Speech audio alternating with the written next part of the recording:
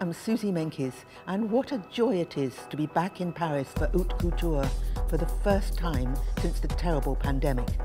I am honoured to have an opportunity to talk to Grazia Chiuri, the creative director of Christian Dior. Grazia's support of women has marked fashion history, and I can't wait to find out what she has in store for us today. Good morning, Suzy. Good morning, Grazia. So wonderful to see you, for me to be here in Paris, and it's a great moment. Also for me, it's like to come back just a little bit more in real life after this pandemic. I've got a name for you, and it is that you're Wonder Woman, because you have done so much. So you've just come back from Greece, where you showed a collection, and you had people there sitting in the audience, and I felt very sad not to be there myself. But of course, the great moment now is for Haute Couture. How did you feel now about what you're going to present? I'm very excited, and at the same time is the big emotion. We are really proud that it was possible in this year to make a show in Italy, and I was super happy, and also in Greece. But to come back at the fashion show during the Fashion Week is another story. I want to ask you something which is really rather a deep question. What do you think is the future of Haute Couture? How can you make sure that Haute Couture stays alive and well? I really believe in Haute Couture because I think it's an important element of our heritage, especially for Dior. In the other side, I think it's very important to maintain, because speak only also about our tradition, our craftsmanship. Was very difficult to work in this moment. So our work is also to maintain this tradition strong for the future.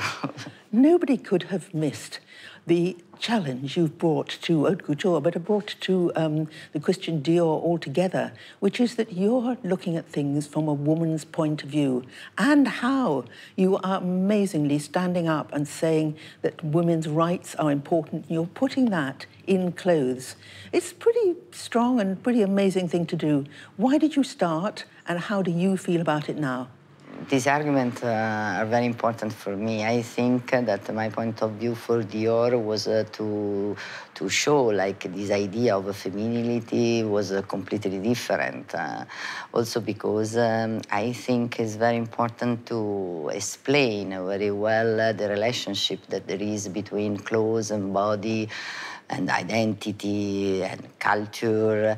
So in some way, I can understand that it's not the traditional way to work in a Dior house, in a house that has a so important heritage. But I really believe that we have to change this point of view in fashion. You are also campaigning for something else, which is the work of human hands. I really admire you for that, because it seems that you have found, in many cases, a technique which is dying because the next generation are not using it, and so you're looking at elderly people who are passing on this miracle of the hands, and so that you can use it. Is that something very much in your heart when you set out to do each set of collections? I really believe that haute couture, what you create with your hand, is around the world. And a brand like Dior that is so big can support this kind of solidarity to maintain life, this tradition.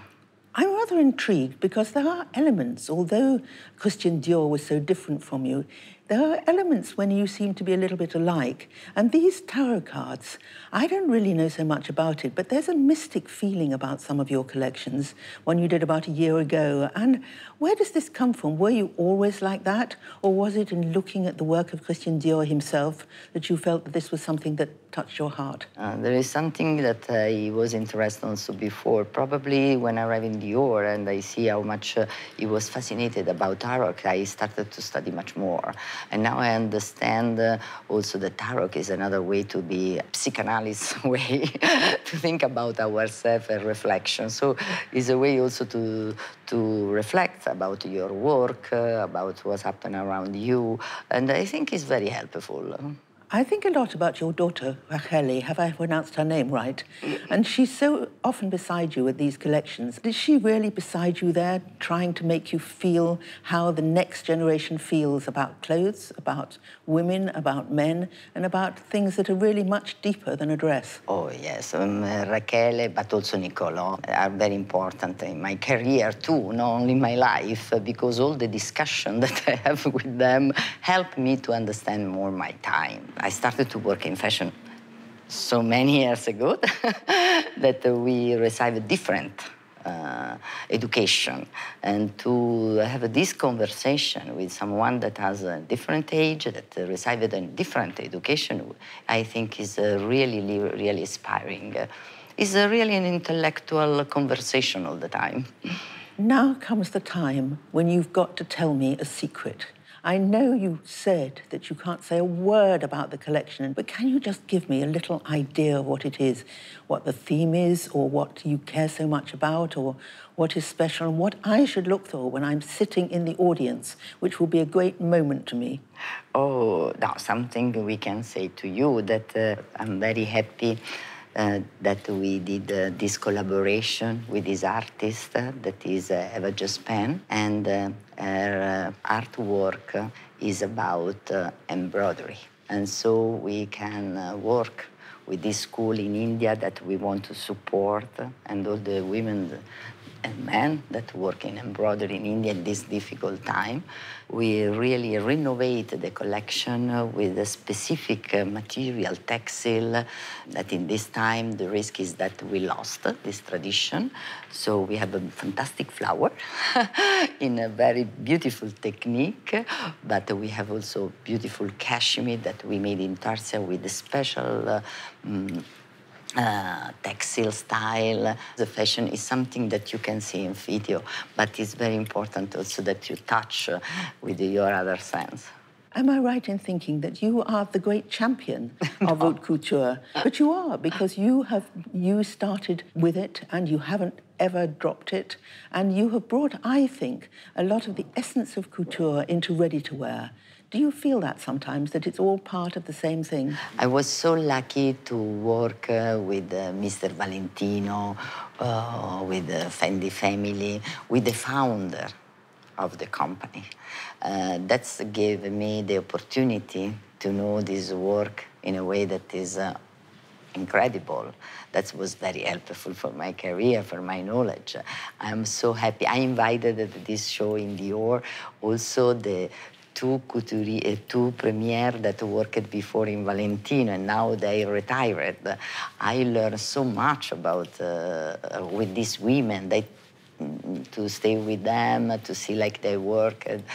So I think that helped me to translate that in my work, in my haute couture, but also in pret-à-porter. And I hope also to give the same opportunity at the studio that work with me, to speak with the premiere, to have a conversation. Because we are not to forget that now is much more difficult for the new generation, because the company are different dimension. So sometimes a designer never met the premiere, but is really a teamwork. And only in this way you can improve your culture in fashion. You know, Maria Grazia, everything you said to me today has made me feel that you really believe in couture, that you're carrying on with it, you're pushing it forward. So it's really a happy reply to my questions earlier on about will it survive, will couture survive? As long as you're around, it's going to survive. That's what I say. Absolutely. We want that survive. And we work hard every day because we want for the future, for the new generation. I can't wait to see the show. Thank you.